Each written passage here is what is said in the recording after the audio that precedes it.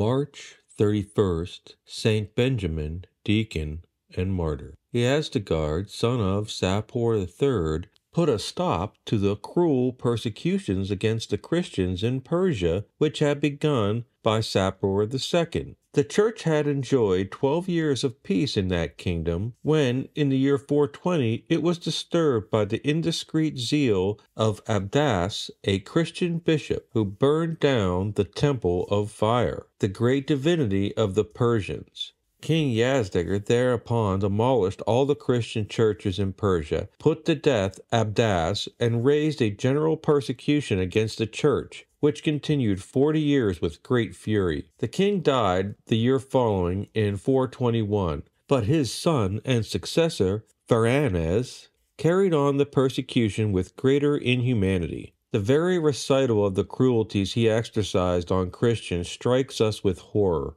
Among the glorious champions of Christ was Saint Benjamin, a deacon. The tyrant caused him to be beaten and imprisoned. He had lain a year in the dungeon, when an ambassador from the emperor obtained his release on the condition that he should never speak to anyone about religion. The ambassador passed his word in his belief that he would not, but Benjamin, who was a minister of the gospel, declared that he should miss no opportunity of announcing Christ. The king, being informed that he still practiced faith in his kingdom, ordered him to be apprehended, caused reeds to be run between the nails and flesh, both of his hands and feet, and to be thrust into other tender parts, and drawn out again, and this to be frequently repeated with violence. Lastly, a knotty stake was thrust into his bowels to rend and tear them, in which torment he expired in the year 424.